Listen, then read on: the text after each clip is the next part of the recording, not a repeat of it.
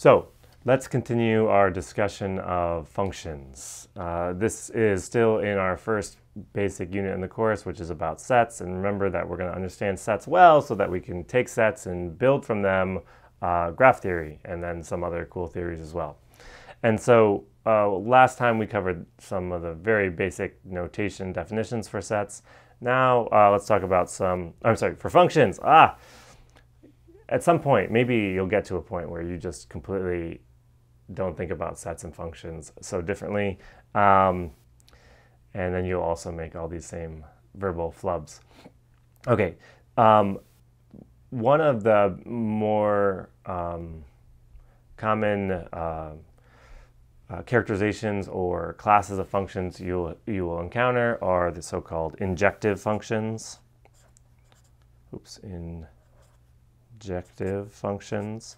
And in pictures, right, this is the functions where everybody maps to someone different, right? So every point in the domain maps to a distinct element in the codomain, and it looks almost like a kind of matching.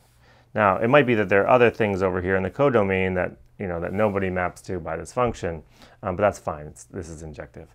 If it is the case that everybody in the codomain, every element of the codomain is the image of some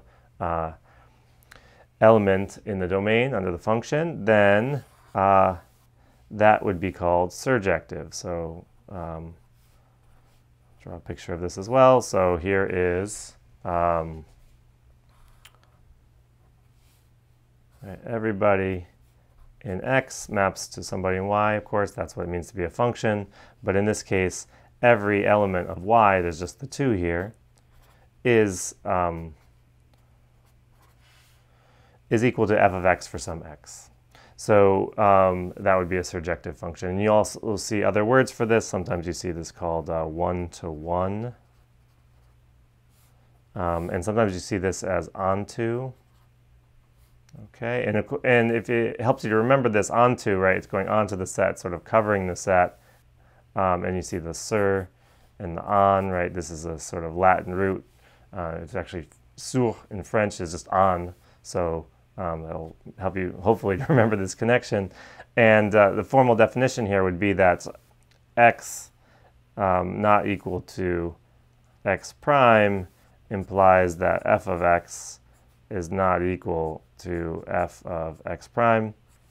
And that is, if you have distinct elements over here, little x prime, they're going to map to distinct elements over here. And a function is surjective. If this means what? That as everything that you can reach, which is we call the image of the function, is all of y. So you can just write this as the image of f is equal to the set y. Okay, so that's injective and surjective functions. And then we also say that a function is bijective if it's both injective and surjective.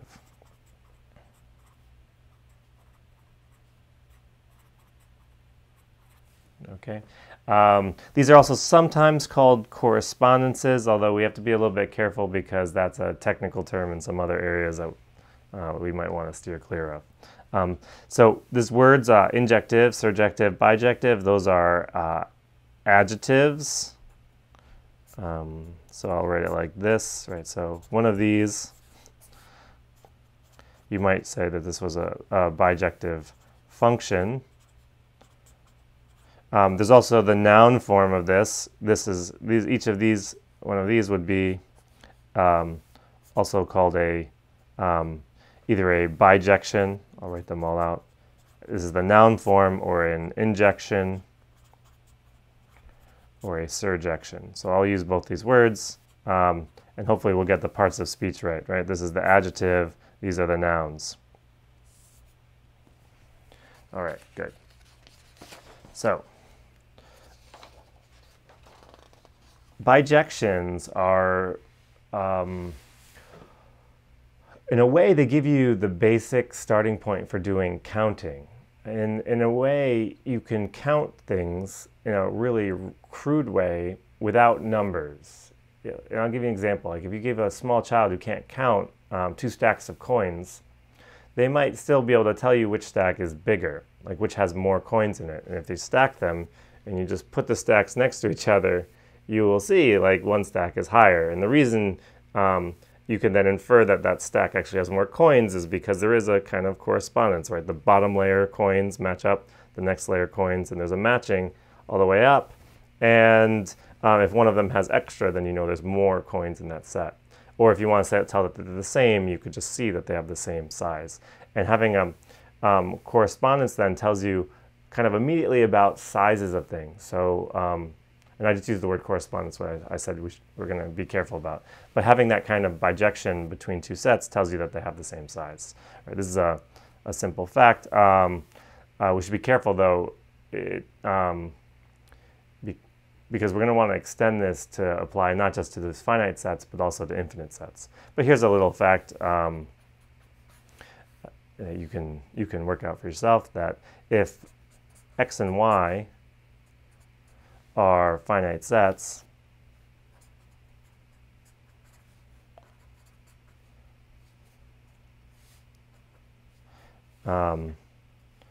and there exists a bijection, let's call it f from x to y, then the size of x is equal to the size of y. Now, these set cardinalities, we said that we want to be able to talk about these also for infinite sets. And we can extend this idea pretty directly in that if we can talk about bijections between infinite sets, which nothing in our definitions precludes us from doing that, we can also talk about having the same cardinality for infinite sets as well. One other fact I'm just going to throw out here that you may have seen before is that bijections have inverses. And what that means, actually you can first think about why that's true and how you would construct it. And usually we use this raised to the -1 power for inverses. This is kind of borrowing from our intuition about multiplicative inverses, where if you raise a number to the -1 power, you get its multiplicative inverse. So a function raised to the -1 here is the inverse of f. And so this, hopefully, the type of this function, if f maps x to y, it should be a mapping from y to x. And in particular, f inverse of an element y should be the unique x such that, st is such that, I'm going to use this a lot, such that f of x is equal to y. So we kind of defined it to have this power of kind of undoing the function f, right? That is f inverse of f, right, is going to be the identity, and actually vice versa as well, if it's a bijection. Okay, so this is, this is actually not quite complete. We should really say what these identity functions, remember there's an identity function for each set. So since we have 2 sets, we have x and y, we have 2 different identity functions. And so we should figure out which of these identities we have, right? So f inverse of f should be a function that takes x to x, right? Because f takes x to y, and then we take it y back to x. So this is going to be the identity on x. And this one, f inverse takes us elements of y, maps them into x, and then we use f to bring it back into y. So this is the identity on y. Now, it turns out that we could have defined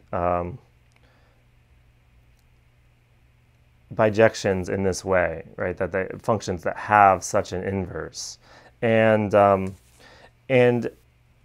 that's going to be an okay thing for us to do. And let's try to take this form, this idea that there's a function and another function that they come in pairs, and when you put them together, you get identity. That these are somehow special, and we're going to give it a new name. In fact, we're going to call this isomorphism. In this case, it's isomorphism for sets. And before, we had a notion of equality for sets, right? We said that sets were equal, right? This means same elements, exactly the same elements in the two sets. Now we're going to have this new one, which is isomorphism. And this relation will hold if there's a bijection between the sets. And but we're going to define it more in terms of the existence of these inverses. So we're going to say that A is isomorphic to B, where these are two sets. That's going to be true if and only if there exists. I'll write it like this, shorthand, right? There's function f, let's call f from A to B, and let's say some other function g from B to A, such that f composed with g is equal to the identity on B, and g composed with f is equal to the identity on A. So these are the kinds of inverses of each other. And in this case, we would say that, right, this definition here is the definition of the notation, but these functions f and g are isomorphisms. So an isomorphism is in sets is a function. So these are the isomorphisms. And we would say that A and B are isomorphic. And that's actually how you would pronounce this. A is isomorphic to B. And you'll notice also that there is nothing special about the ordering, right? Because we have it in both directions here. If A is isomorphic to B, then B is also isomorphic to A. And that probably would be clear as well from just the definition in terms of bijections. Okay, so that's what we're going to mean by isomorphism of sets. So it gives us a different equivalence relation. I think we'll leave it as an exercise to prove that this is a full-on equivalence relation. But it gives us a different kind of way of equating sets that's not the same as just having all the elements be the same.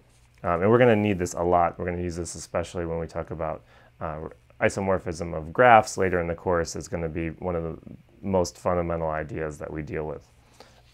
It's actually going to underlie every graph property we study. All right. All right, so let's do something cool with this. Now that we have this other kind of equality or equivalence for sets, we can now prove a classic theorem.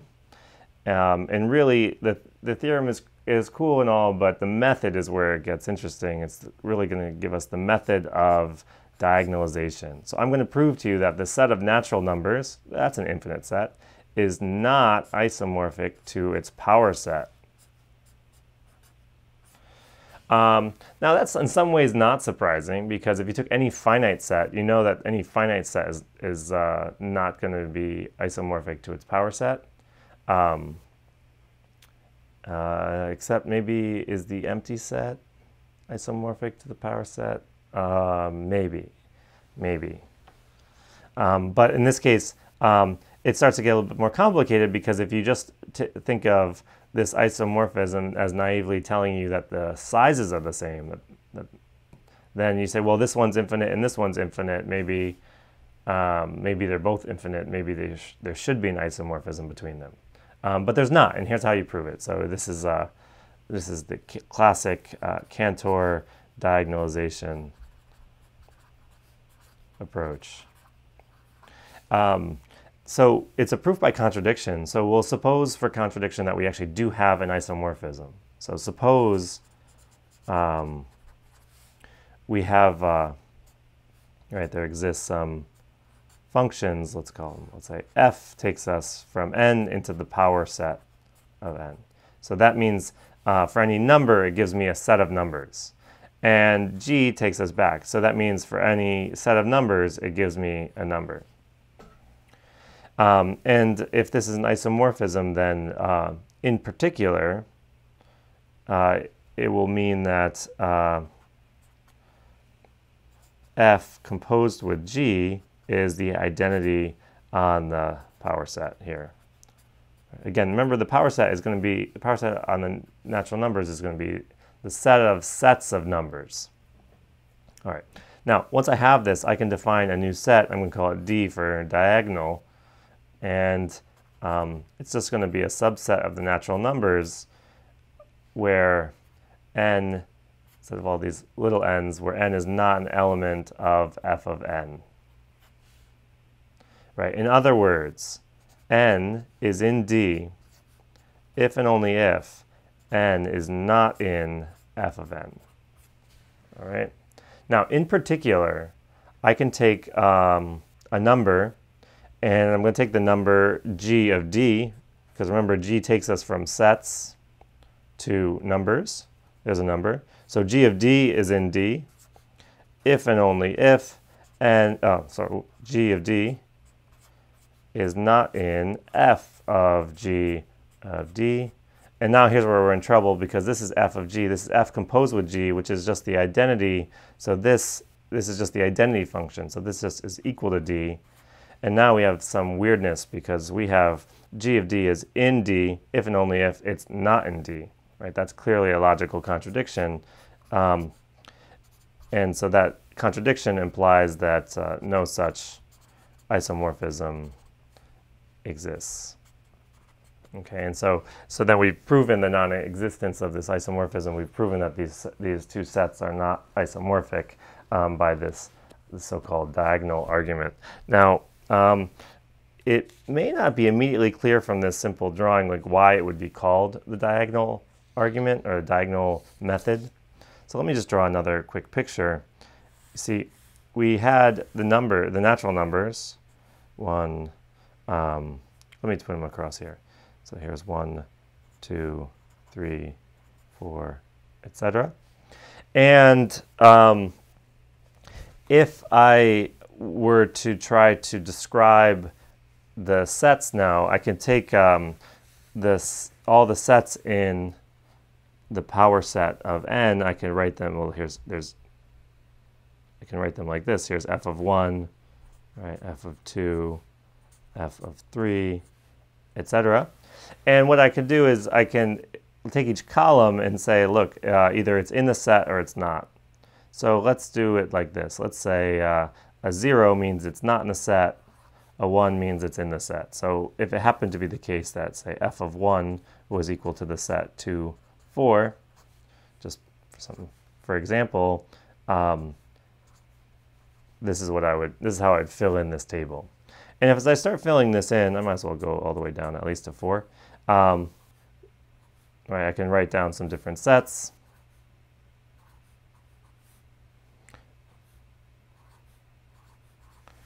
And etc.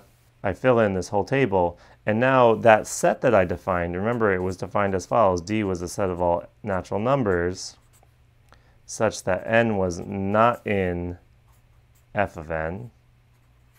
That's kind of like taking the diagonal here, looking at, right, because if you want to ask if a given number is in f of n, that's asking whether or not we have a 0 or a 1 here. So I go along the diagonal, and I'm really just creating a new set, which is going to swap each of these, right? So the new set, D, it's going to have the 1 because 1 is not in f of 1. It's not going to have the 2 because the 2 is in f of 2. And we go through the whole infinite number of natural numbers this way to build this set D. And the result is that this new set is somehow not on the list because it differs in exactly one place with every element on the list. So usually what you would do is you'd say, suppose it really was on the list, right? If this was a complete list of, right, this is supposed to be the list of the power set of n. If that's a complete list, then D should appear somewhere on the list, but we find that D kind of differs in exactly one element, and it's going to be in the diagonal element, which was actually just G of D. Right, so this is kind of the picture of why this is the diagonal aspect of the diagonal argument. Although, as we saw, you don't really need a picture to see, like it actually follows quite directly from writing it out this way. You most often see this for proof that the set of real numbers is somehow a bigger infinity than the set of natural numbers. And you can do that as well. But I think the set version is cleaner. All right, so just a quick recap. We talked about surjective and injective functions. We used them to build bijections, and then we talked about isomorphism. And one of the key points I want to highlight about isomorphism is that the definition really just came from having a notion of composition and a notion of an identity function, right? So these two things combine to give us a notion of isomorphism, and then from isomorphism we can use it to do fun things like diagonalization.